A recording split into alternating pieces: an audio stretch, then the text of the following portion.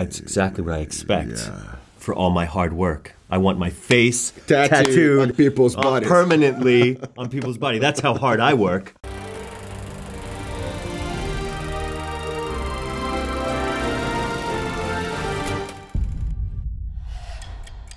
Pablo Escobar. Pablo Escobar. Pablo Escobar has escaped from prison.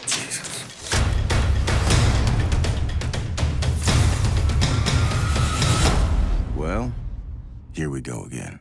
The first season ends with his escape from prison, from La Catedral.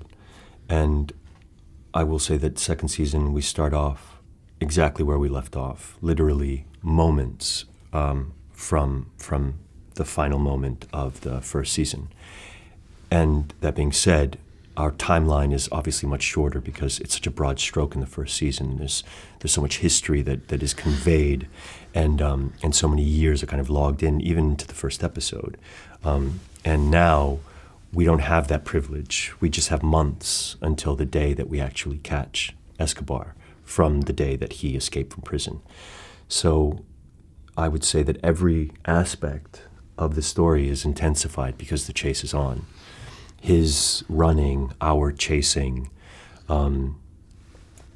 everyone closing in on Escobar and how they and what they're willing to do to get him, and what he's willing to do to escape. It's less epic than the first one, I think. I mean, we still have the voiceover, the whole thing, but it's more dramatic. I think more character driven than the first one. This wasn't just a manhunt. This was a war. But the problem was, Pablo is never more dangerous than when you almost have him. It's definitely the most popular thing I have ever done as an actor, especially considering the way Netflix became global. But we are just talking about this right now. We were working, so when we wrapped first season, we started to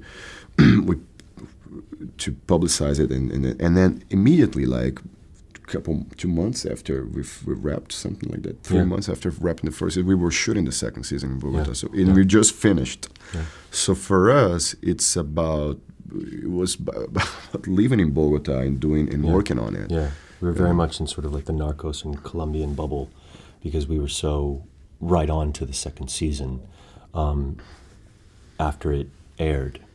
So its impact, I suppose, wasn't lost on us, but it certainly didn't interfere with our attack of the second season. We were focused on doing it, you know.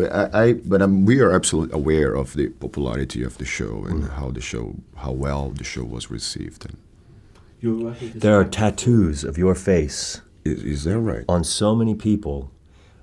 That I see like on Instagram. Oh my God, I've got to show you. You wouldn't believe. I got my face too. You got your face too? Yeah. Nice. There's this one guy who has the your face after you beat the man to death at La Catedral, and covered in blood? Super animal kind of like the beautifully blood-streaked face, and then and the detail work is actually incredible. It looks just as good as it did on TV. And then there's a shot of me in my sort of like peña yellow sunglasses, you know. Wow, I didn't know that. So scowling in the distance. Pablo Escobar se le respeta. Los voy a matar a todos. Somos el cartel de Medellín, hijueputa.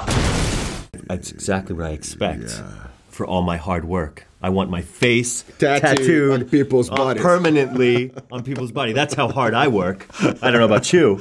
Yeah, I think so, yeah.